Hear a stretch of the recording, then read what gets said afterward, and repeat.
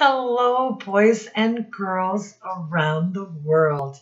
My name is Mrs. B, and I'm a teacher in the United States.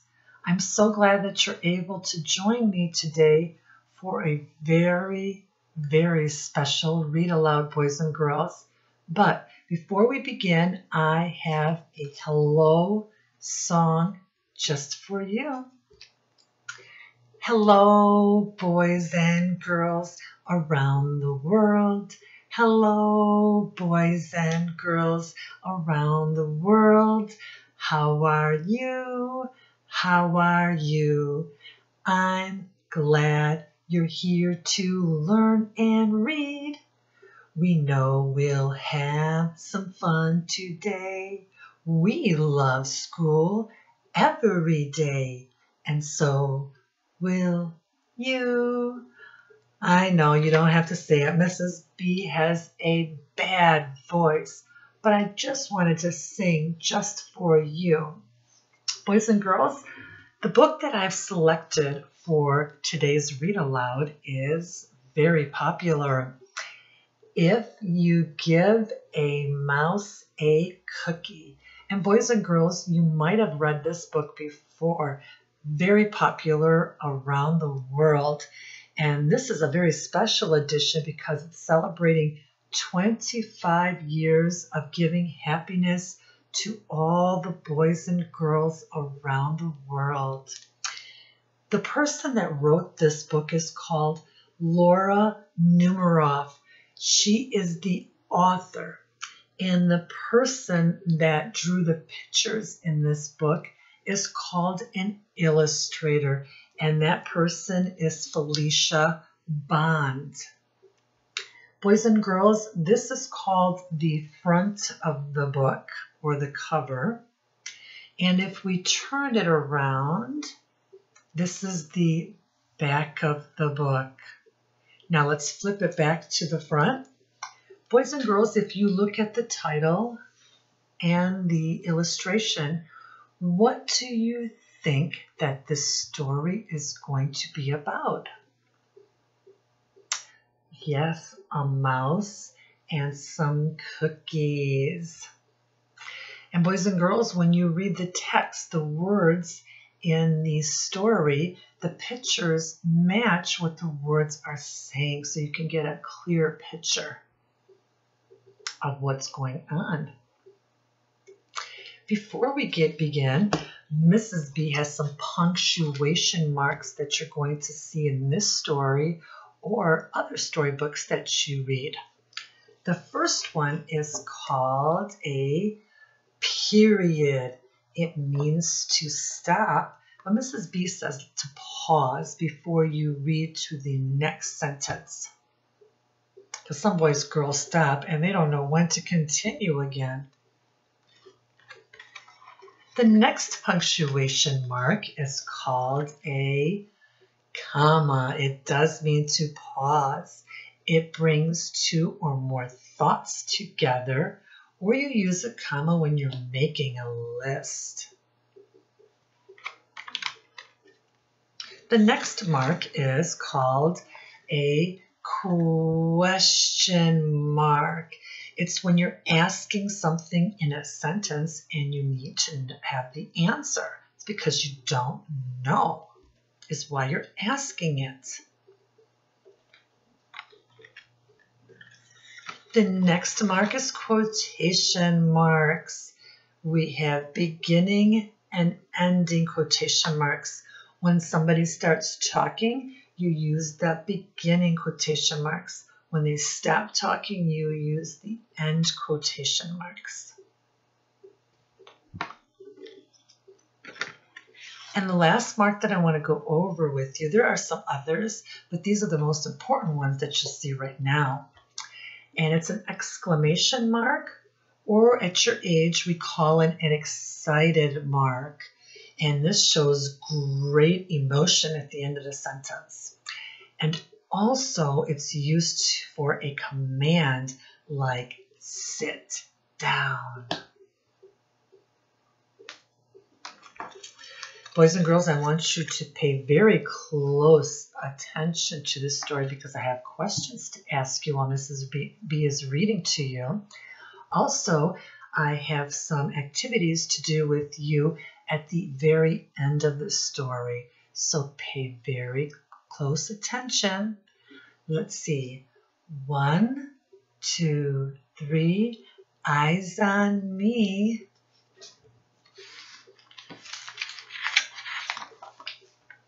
If you give a mouse a cookie. If you give a mouse a cookie, what will happen, boys and girls? Here is the mouse. Here is the little boy holding a cookie.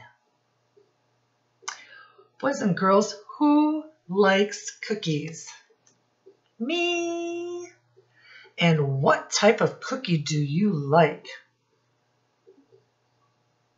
I like chocolate chip. Like Chips Ahoy cookies are my favorite. And boys and girls, when Mrs. B reads, does she read left to right or right to left? I read left to right. Good job, boys and girls.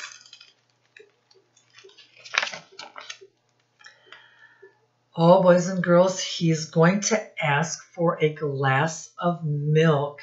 When you give him the milk, let's make a prediction.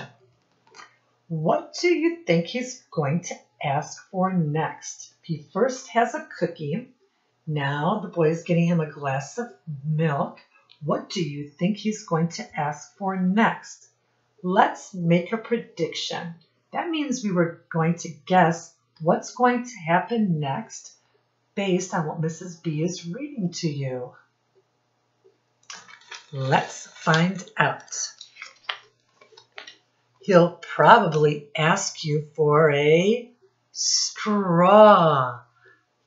And then after a straw, when he's finished, he'll ask for a napkin to wipe his mouth. So here we are getting the what? He's getting a straw for him. And he looks like he's all full from a glass of milk.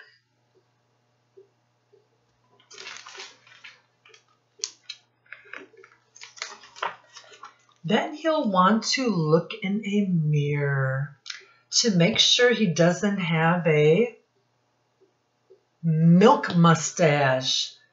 When he looks into the mirror, he might notice his hair needs a trim. So he'll probably ask for a pair of nail scissors. Let's see, boys and girls, what is this punctuation mark? It's called a period. You are paying attention. And what about this mark right here? A comma. Good job, boys and girls. When he's finished giving himself a trim, he'll want a broom to sweep up. He'll start sweeping. He might get carried away and sweep every single room in the house. And look at him. He's sweeping away.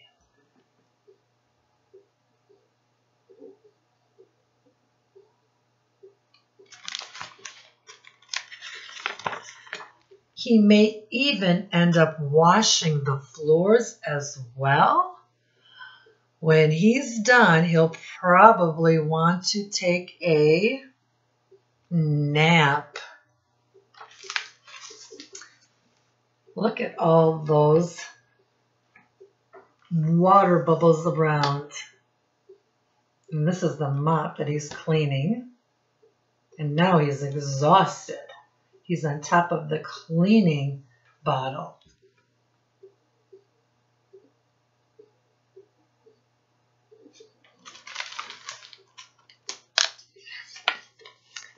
You'll have to fix up a little box for him with a blanket and a pillow. He'll crawl in, make himself comfortable, and fluff the pillow a few times. He'll probably ask you to read him a story. Wow, all of that?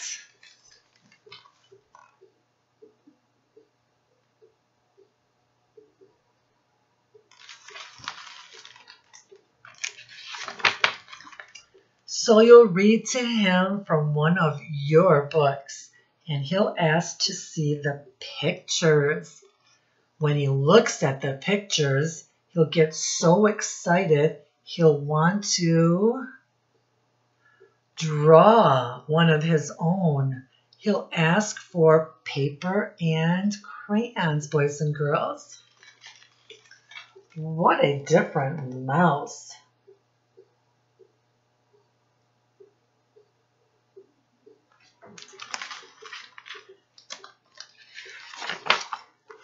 He'll draw a picture. Boys and girls, I want you to look at the crayons that he is using for his drawing. What color is this crayon right here, boys and girls? Green. And what color is this crayon? Brown. And what color is this crayon? Orange. What color is this crayon? Gray.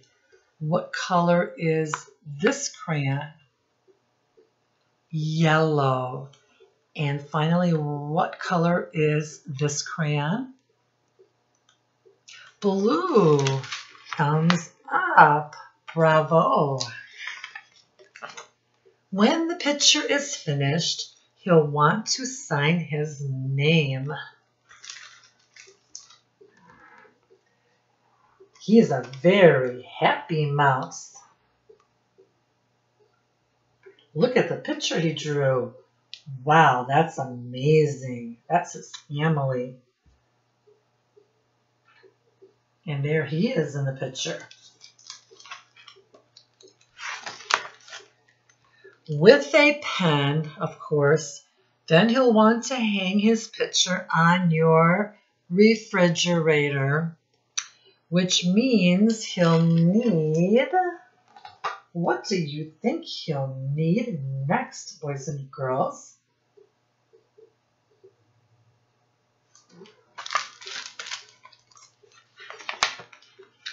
He'll hang up his drawing and stand back to look at it. But before he hangs it up, what does he need?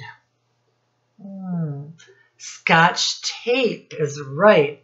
And looking at the refrigerator will remind him that, oh no, what's next?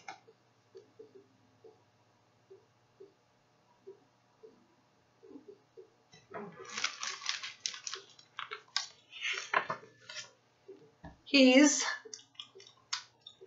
thirsty again. So, look at the boy.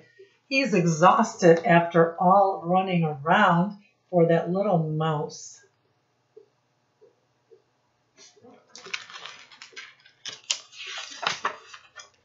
He'll ask for a glass of milk, and chances are if he asks for a glass of milk, what will he ask for next?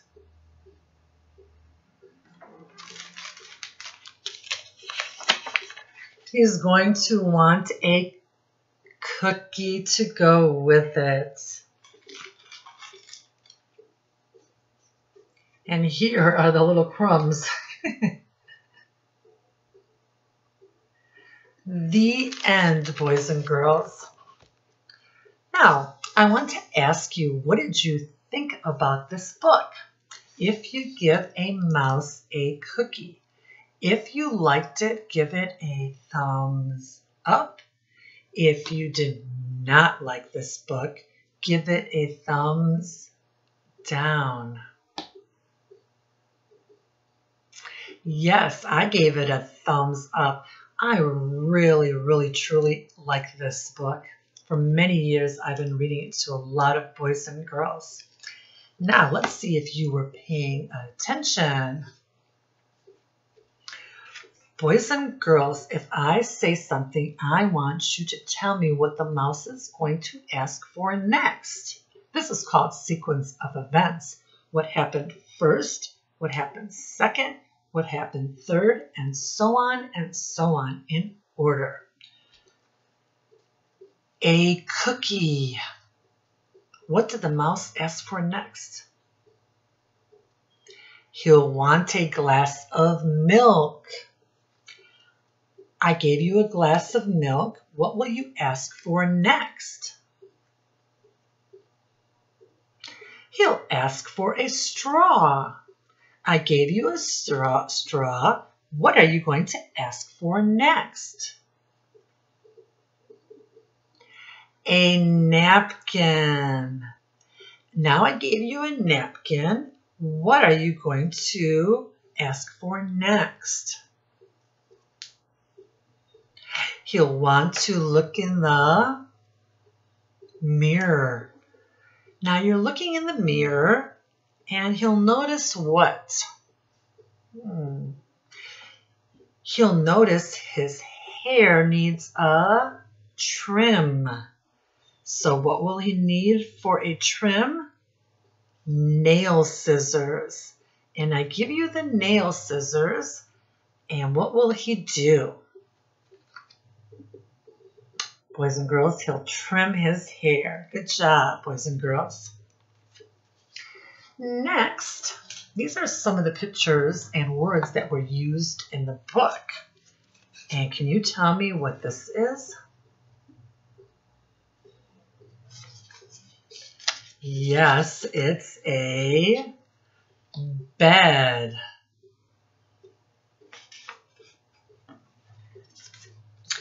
Boys and girls, what is this?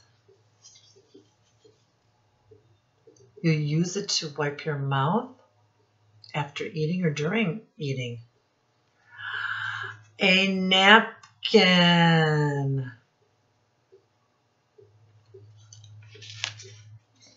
And my personal favorite,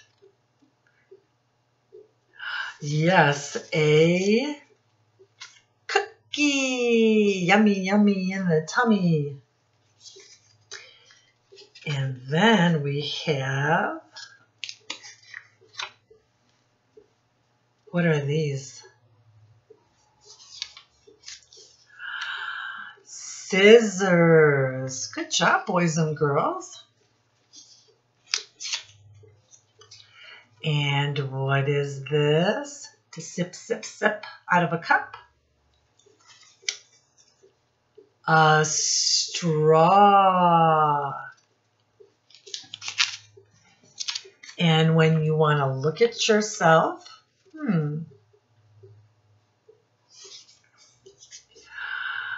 mirror.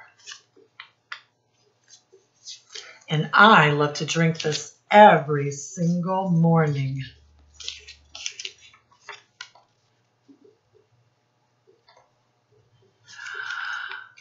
Milk does the body good. And the mouse used this to draw his picture, and I'm sure that you use this when you draw pictures, either at home or at school.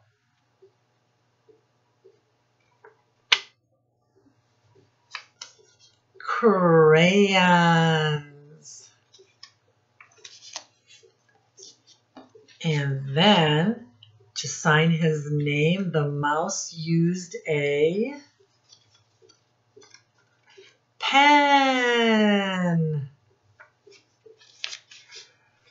And then, boys and girls, when he finished his drawing, he wanted to put it on the refrigerator. What did he use?